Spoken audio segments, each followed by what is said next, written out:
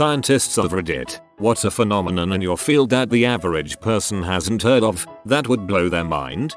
My research involves Parkinson's disease, and recently there's been findings that contracting an infection such as flu whilst having PD will make the disease progress much faster, as your immune system will kill the brain cells responsible, in a kind of accidental collateral damage response. So we're looking at how some anti-inflammatories could slow the progress of PD by stopping infections from taking their toll. Early days though, but very promising. Just started a PhD in astrobiology. Does that make me a scientist? Looking at microbe behavior in low gravity environments, it turns out that microgravity has a tendency to make microbe populations into these superbugs that are incredibly resistant to antibiotics. There's some worry that this will be a pretty big problem as human space exploration develops. Dialect continuums in linguistics. Among certain languages such as the Slavic languages and the Western Romance languages, Portuguese, Galician, Spanish, Catalan, etc., there is no fine line from where one language ends and another begins. However, due to standardization, this is largely no longer the case. Instead, you would have one language gradually changing into another as you go farther and farther away. Think of it like in Britain, where the farther north you go the more Scottish the dialect becomes, until eventually you have full-on Scots. Sort of along the same lines, I was fascinated to learn that there are regional dialects in British Sign Language. For example, there are at least 3 separate signs for the holiday depending on where you are in the country. Everyone always associates dopamine with enjoyable experiences or happiness, but in a certain part of the brain, how much dopamine is released can be calculated as amount of reward received, amount of reward expected. This is literally a quantitative signal. If you expected there to be 10 sweets in the bag but there were actually 12, then you'll get an increase in dopamine release, but not as much as if there were 14 sweets in the bag. Similarly, if you expected 10 and only received 8, you'd actually get a dip in the dopamine signal, but not as much as if you'd only received 6, etc. This is one of those rare examples where a quantitative theory or model, reinforcement learning, can be mapped straight onto a neuroscientific phenomenon. I work with CRISPR-Cas9 system. It is essentially allows us to edit the genome, adding and removing nucleotides or whole genes or altering nucleotides. While there were previous methods for editing genome, this is quite simple, requires a few plasmids, less than $100, basic research lab and someone who can do fairly basic molecular biology research. Researchers in China are using it on humans now for cancer therapy. It also has possibility for HIV treatment. Additionally, the part I find most fascinating and most scary are gene drives. We are able to use it to kill off all mosquitoes, thus eliminating Zika and malaria in a matter of a few mosquito generations. This would also be theoretically possible for other species, hasn't been researched. I have a good one and a bad one. Bad, more than 2 out of every 3 people in the world carry a virus that causes oral genital herpes, HSV 1 and 2. Good, if you genetically remove one of HSV's key genes, GD, you get a vaccine strain that's protected mice against 10x the lethal dose of the deadliest herpes strains ever discovered. Nuclear transmutation. It is 100% possible to turn lead into gold by yanking 3 protons out of a lead nucleus. It was first done in the 1920s. Of course, it's prohibitively expensive and ultimately a waste of money and energy, but it can be done. I'm an earthquake geophysicist. I study something most people have never heard of, slow earthquakes. In a regular earthquake, a fault or crack between big pieces of rock moves, or slips, very quickly. Typically an earthquake takes a few seconds to occur. This rapid movement excites seismic waves, which are similar to sound waves, that travel through the earth and cause shaking. In slow earthquakes, everything is the same except that high temperatures and or fluid pressures cause the speed of fault slip to max out at a fairly low value. So we might get movement equivalent to what we would see in magnitude 7 earthquake, but instead of occurring over seconds it occurs over weeks, months, or even years. The slowness means no seismic waves and no damage. In fact, the traditional instrument used to study earthquakes, the seismometer, won't see these. So we use scientific grade GPS instead and literally watch the rocks move. Unfortunately, slow earthquakes, while they relieve the forces where they occur, actually increase the probability of regular earthquakes on other faults or other parts of the same fault. There are documented cases of slow earthquakes triggering regular ones. The Great Tohoku, Japan earthquake of 2011 actually started off 2 weeks earlier with a slow earthquake. I'm working on trying to find ways to use slow earthquakes to forecast regular ones. Feto-maternal transfer. I learned about it in a neuroscience class. Essentially, when a woman is pregnant, stem cells can travel from the fetus to the mother and actually survive for long periods of time in the hippocampus, an area of the brain used for memory formation. I'm pretty sure the stem cells can survive in other parts of the body, but it's really cool to think that some of your DNA is in the part of your mother's brain where new memories are formed. So you've heard of stem cells, right? Long story short, cells that can transform into other kinds of cells, while also dividing and reproducing forever. They're responsible for making new blood cells, driving wound healing, etc, etc. Neat stuff. It is now fairly accepted in my field that cancers also have stem cells. We think that these cancer stem cells aren't as susceptible to chemotherapy, and is partly responsible for why cancers seem to come back after even very aggressive chemo. But as to their exact identity, strategies to destroy them, and where they come from, we're working on it. Many animals use the location of the sun in the sky for navigational purposes. Many fewer animals use the way sunlight is polarized as a proxy for the location of the sun in the sky. This allows for a mental compass and is how many animals keep moving in their required direction. Many, although fewer, animals also use the moon for the same purpose. However, only one known species, the dung beetle, uses the way the moon's light is polarized to keep rolling their dung in straight lines. However, when the moon is absent from the sky, the beetles default to using the location of the Milky Way in the sky for navigation. 15 days of the month of October, from the equator, have both the moon and Milky Way out of vision of the beetles. For these 15 days, they roll in almost random directions, turning frequently and just generally looking drunk.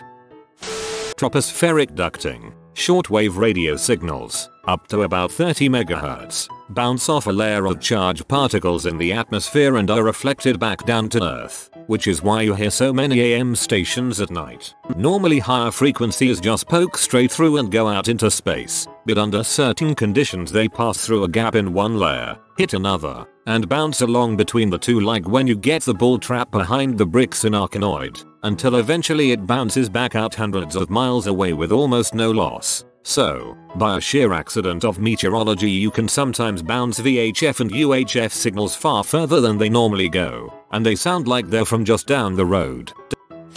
Post-mortem brain examination of kids with autism has shown improper cortical distribution. A little background: the layers of your cortex are established very specifically before birth. If you have a healthy brain, you will exit your mother with clearly defined cortical distribution, and that layer differentiation does not continue post-birth. Thus, we can conclude that the disrupted cortex structure being found in autistic children cannot be attributed to vaccines which are administered after birth. Furthermore, we can also conclude that autism begins affecting children in the womb.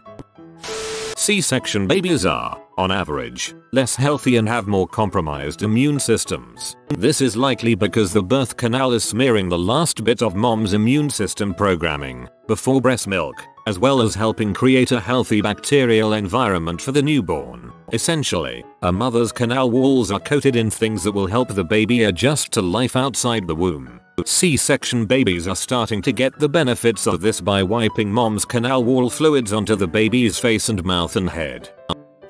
Surface science. Van der Waals forces between materials are almost universally attractive, but it is possible to create a three-material stack of a surface, intermediate, a liquid or potentially a thin film, and contacting material that has a repulsive interaction, meaning that the surface and contacting material will repel each other like two north ends of a magnet. Applications would include surfaces that would be water, oil, dirt, biohazard, whatever proof, and frictionless interfaces, tested by AFM and undetectable at the piconewton level. Unfortunately, the thin films required are not easy or cheap to make, and development would be $.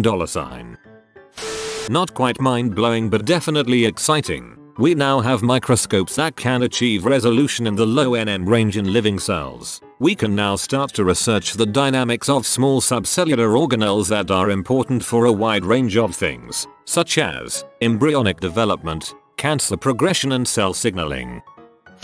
I'm a dentistry student, and yesterday a paper was published where a group of scientists managed to use an anti-Alzheimer drug in order to build new dentin and damaged teeth. Pulp tissues are already capable of doing that, but research is desperately trying to find agents that can speed up the process, so this is great news. Give a person superpowers in VR. For example, the power of flight will prime concepts of superpowers and the heroes we associate with it and will increase helping behavior. Long story short, there was a study wherein people had to fly with a helicopter or use hand gestures, think Superman, to fly in VR. After the experiment, the conductor accidentally spilled a pen case. The people flying like Superman were significantly more prone to jump in and help the conductor to pick up the pens. I really like the idea that people tend to have the desire to use their powers for good rather than to go full on villain. There is a documentary that has been released lately and it's called Most Likely to Succeed. It's about a new education method where it is 90% project based. The teachers don't do much other than just let the students do their projects and give guidance, as well as organize what projects to do. It's a unique way of teaching that only works in specific schools. Some teachers, members of society, think it's the greatest idea and every school should be using it. Me and other teachers don't see it as straightforward as it seems to be. I recommend giving it a watch though. Right now as we talk, you're being crossed by millions of particles per second and per centimeter square of your body. These very same particles will be able to fly across the earth as easily as if they flew through a vacuum. In fact, to reliably stop them you'd have to build a 3 light years thick lead wall. That is, a wall that would be 2/3 of the distance between the Sun and Alpha Centauri, the nearest star. Said particles are electrically neutral, do not interact through nuclear force, and are 100 feet 000 times lighter than an electron, or perhaps even lighter, 10⁻36 kilograms. Yet we can detect them every day. Neutrinos are cool. Pretty much everything about sleep is terrifying. Most of all that we don't really know what it is or why we do it or how it works. Why do you sleep? Because you get tired. How do you sleep? Well, here's a list of things that change while you sleep. What is sleep? When you want to wake. What I find most disturbing is sleepwalking parasomnias. Watching people sit up during a sleep study and seeing that they're still asleep, opening their eyes, looking around, and then usually they pick at the wires, maybe lifting them up and tugging gently on them or touching where they are placed on their heads. That's not the creepy part. The creepy part is that they don't pull them off or anything. Instead, I have so far only ever seen them all do the same thing. They give up. Like, you can read the facial expression saying frick it, this is too complicated for me to deal with, and they just lie back down and don't go back to sleep because they didn't wake up, but they just close their eyes. It's not that the lights are on but nobody is home, it's the lights are on but you aren't in there. That a sound pressure level of 0 dB doesn't mean no sound. Malaria parasites have shown resistance to every single anti-malarial drug in existence and can develop resistance before new drugs are even finished in trials. Not that there is a big push for anti-malarial drug development. Last I checked there were 7 new drugs for erectile dysfunction in the pipeline for every anti-malarial, and 64 drugs for heart disease, a problem a lot of people in malaria endemic countries would like to live to have. Not a scientist, but Cherenkov radiation is really freaking cool. When electrons travel faster than the speed of light does in water, it gives off an awesome blue glow around nuclear reactors. Google it for some really cool images. This is also what that blue flash is supposed to be when the Enterprise goes to warp. That when I refer to a wiggly hypersurface when presenting my statistics, I'm not kidding at all. Rare earth metals, key ingredients in our modern technologies, especially the green energy and computer worlds, are almost completely mined in China, 90%, from less than a handful of mines. The need for rare earths is only increasing. That about 1% of the noise you see on a TV when it's not tuned, the black and white dots with the horrible noise everyone hates, is interference from the cosmic background radiation, the leftovers of the Big Bang. Some people know, but it blew my mind as a kid. Now I'm a physicist, it still does. Put simply, you can see with pretty good confidence what a chemical compound is by throwing some light at it and seeing what wavelengths come back. Me. Plants are really good at sensing gravity. It's how they keep their shoots growing up and their roots growing down. Literally anyone who will listen. But I thought that light. Me. Yes. Light too. But gravity. Person. But why would you study? Me. Spaceplants. Person. But. Me. Whispering. Spaceplants. Piezoelectrics. Shove the current into a piezoelectric material and it expands. Potential to be stacked on top of one another and act as microactuators, and vice versa. If you apply a stress to a piezoelectric material, it produces a current. This is being used in energy harvesting technologies. Imagine the stress being imparted by your trainer impacting the ground as you run. Your trainers could be used to charge your phone. Galaxy lensing. I think it's just beautiful. Just like the way a magnifying glass works to make things appear bigger, large chunks of mass in our universe, that is, galaxies, have a strong gravitational pull over large amounts of space that focuses light, giving a distorted look which leads to some special cases, results in an Einstein ring, but not all cases result in this amazing picture. This phenomenon has been used to probe universe and can give good insight into finding better measurements on Hubble constant without local contamination like many other methods. Computer scientist here. Genetic algorithms are pretty neat. It's a branch of heuristics, methods for solving a problem that work but have no proof, because they are trial and error. You may have seen the gif of the polygonal rendered ostrich, velociraptor type thing that's learning to walk. The cool thing is that the rendering is literally evolving. It starts off with little to no information on how to walk, and just does something random. But it has favorable traits set by the programmer to pass on to the next generation, just like real-world natural selection. Basically, the rendering falls over and passes data onto the next generation, which also does something random. Each generation gets more and more data on how to walk, and usually by 1000 or so generations the rendering can walk just like how you'd expect an animal to. These are the same techniques used in development of neural networks and AI. You just give it a set of conditions to look for, and just let it go.